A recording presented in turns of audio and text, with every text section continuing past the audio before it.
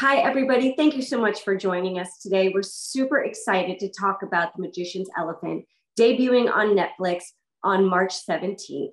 Today, we have the wonderful director of the film, Wendy and producer, Pistor, here for us. And we have a great group of influencers who are all excited about this movie and they have questions for you. So without further ado, I'm going to throw it over to them and we're going to get our questions started. Our first question is going to come from Ashley Saunders. Ashley from Ashley & Co. Go for it. Hi, ladies. Thank you for taking time to speak with us today. Love your background. So, Wendy, oh, thank you. Oh my gosh, this movie was gorgeous. Wendy, congratulations on this being your directorial debut. Truly awesome work. I mean, you really got me. My heartstrings were pulled. I was like, this is rude. She's making me cry. Did your expertise in visual effects inform how you approach directing this visually stunning film? Because honestly, I felt like it definitely captured the magic of the book. Oh, thank you. It's hard for me to say whether my background, how much my background influenced it, because I'm just me. I'm my background. I'm all of my influences over the years. And when I read the book, I mean, it captured my heartstrings and made me cry. And I could see it at that point. We had an amazing team that worked from some inspirations that I had. Max Boaz, our production designer, Yuri Lioy, our director, all of our team at Animal Logic, and really, took those inspirations and elevated into, I think, very unique world building, very physically grounded, but that lets the moments of magical realism and magic play against in juxtaposition. So I guess it did, but I think it's really just because that's who I am, not in any particular way that I curated the visual effects. Thank you. Great. Our next question is going to come from Janice Seitzer from Whiskey and Sunshine. Hi, ladies. So this is a question for both of you. So adapting books for screen can be a little challenging. Were there aspects of the book that you wanted to include that might have been harder to translate to screen than others? Or is there anything that you weren't able to include that you wanted to because of that? I think that there were it's an ensemble, so there's a lot of great characters, and we couldn't get all the characters into the story, into the length of a movie. We couldn't make it 3 movies, so we had to sort of cut some things down that made us sad. I don't know if you know the book, but Tomas and Bartok win. But I think that we were able to keep the pivotal scenes and the main themes of it. Yeah, it is hard. The feeling of the book and the truth of the main characters. Yeah. Thank you. Thanks, Shannon. Did that answer your question? Or yeah, no, I it's really just whether things, that you wanted to include that you couldn't, and just the challenges that you saw. And that was a perfect answer. So yeah, thank good. you. All right, excellent. Great. Our next question is going to come from Celeste from Pretty Geekery and A Prose is a Prose. Hello, very nice to meet you. Hi. So I love the movie as much as I love the book. And I wanted to say to you that I love and I cry with the scene where the elephant washes the makeup off. It was the first time I cried. So even though that scene is not in the book, I felt like it captured the scene, the spirit and the meaning of the book really well. So I wanted to ask you both, which one is your favorite scene that wasn't in the book, but that you loved in the movie? I'm going to start because yours is going to make her cry also, maybe. I love the dream that Peter has, where he goes and plays in the snow with the elephant and is up in the sky and then goes in the water and then meets her family. I mean, that just gets me every time. And it's so incredibly beautiful. This really came from Wendy. You had a very specific vision for Peter kind of being free with the elephant. And I just think it's incredibly magical. I have so many favorites. It's like, it must really be a favorite. But that's not in the book. I actually really love the scene where Peter is flying. I really feel like there's something that's so wondrous about that, both for him and for the town to experience. And it really marks for me in the film this moment where I see the town seeing Peter, take action against these impossible odds and succeed, and that it is possible, and I feel that in that moment when he's flying. I love them. Thank you very much. Thank you. I love the whole making the impossible possible. As a parent, I've almost adapted that to my own family.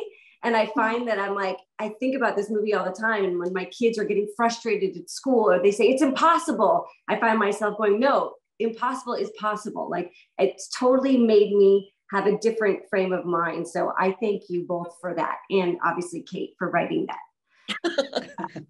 Our next question is going to come from Rosemary, and Rosemary's from Library Mom Books. Hi, it's so nice to meet you all. This is hard for me to say as a librarian that I love the book, but I actually liked the movie better. Oh, wow. And I never say that.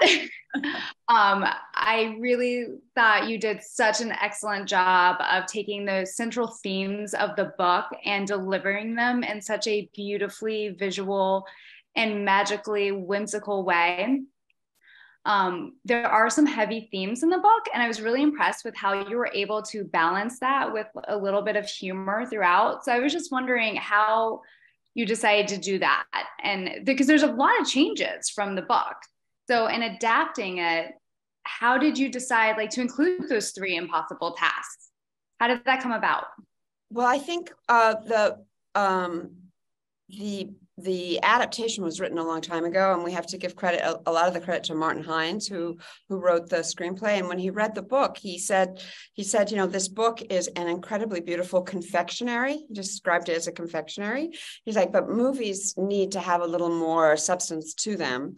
And so he came up with the idea of the 3 impossible tasks, which I think is a great way to balance some of the darker themes and some of the kind of the heart, right, and of the film, by allowing Peter to be active and tenacious and have grit, and also allow for the comedy with the king. So the king came in and added some, sort of balanced some of those heavier themes by providing, comic relief. So that was important to us to have a second act. And I think the other thing for me with the sort of impossible tasks is that, one of the very important things about this idea that the impossible is possible is it's about taking action, even the smallest action, questioning, asking what if. And so giving Peter tasks that he needed to accomplish really gave him that sort of ability to be active and for us to follow him through that action. Yeah, and root for him. Yeah. And the town to root for him. I love that. And that's such a great message, for the viewers, that, you can question, which is excellent, but then also taking action. Yeah. Thank you. Thank you. Thank you, Rosie. Our next question is from Diane Sullivan from 3 Decades, 3 Kids.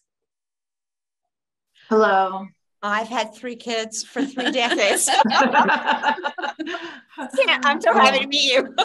Oh my goodness. Well, I was not expecting the emotional movie I just went through. I watched it just before this. I ended it about an hour ago, and oh my goodness, I had tissues and it was wonderful. My daughter watched it last night, and she told me, she's like, you better have a box of tissues. And I'm like, oh no, I'll be okay. I'm fine.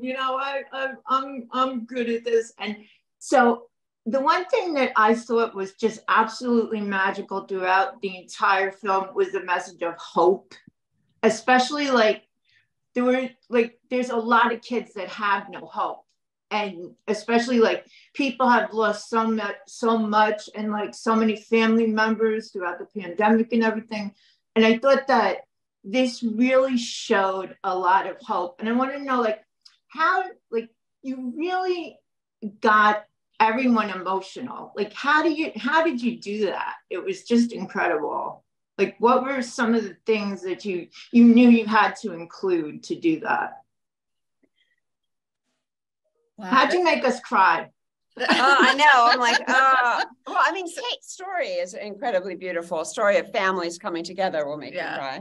And the thing is that there are moments in the book that are directly translated into the film that captured my heart, and I know they did Julia's as well, and gave me that lump of tears in the throat. And those moments speak so much to the themes in the film, and we needed to capture them. So, Peter's empathy for the elephant when he recognizes that he needs to get her home was such a strong moment from the book.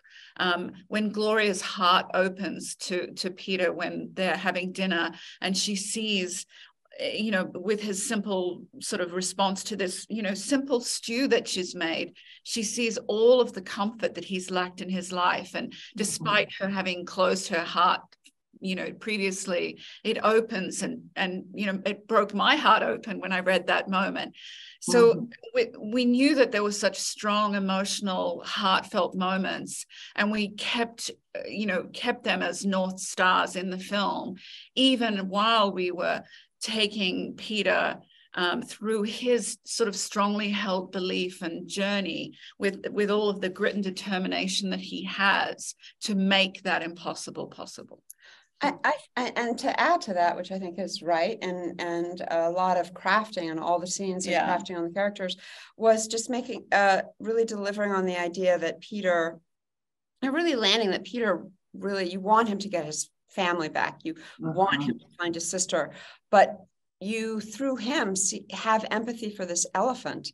And so when he makes the selfless choice to say, I'm not going to get my sister, I'm going to help you get back. I mean, I think the whole audience supports him, like, yes, but then you're sort of sad because you're like, yeah, but then you're not going to get your family. So that when he does get his family, it's like real tearjerker, because it's like he made the right choice, even if it wasn't to service him, service somebody else. And you get magical things happen when you show compassion for everything. And I feel like there's just so many conversation starters within the movie itself that it was beautiful. You really did a great job. Congratulations. Thank you so much. Thank you. Thank you, Diane. Our next question is going to come from Amy Fulcher from As the Bunny Hops. Hello. Kate is such a wonderful author. She's written so many amazing children's books.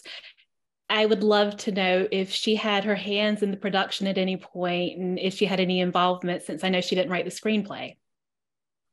No, she didn't actually. She's had many books adapted into film, and she believes that she tells her story through the book, and she's very excited for other storytellers and filmmakers to sort of make their interpretations of it.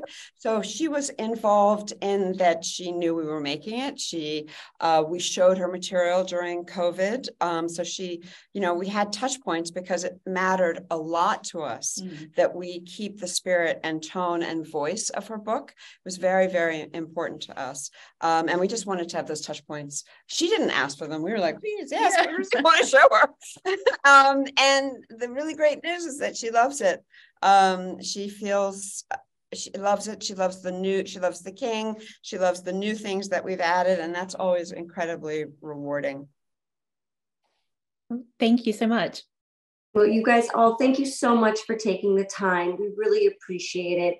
I think we all agree this movie is absolutely beautiful. Please make sure to tell everyone to tune in and check it out when it opens on Netflix on March 17th. Thank you, Wendy. Thank you, Julia. Thank you, everybody else. Enjoy your weekend. Thank you so much. Thank you. Thank you, guys. Thank you. Thank you.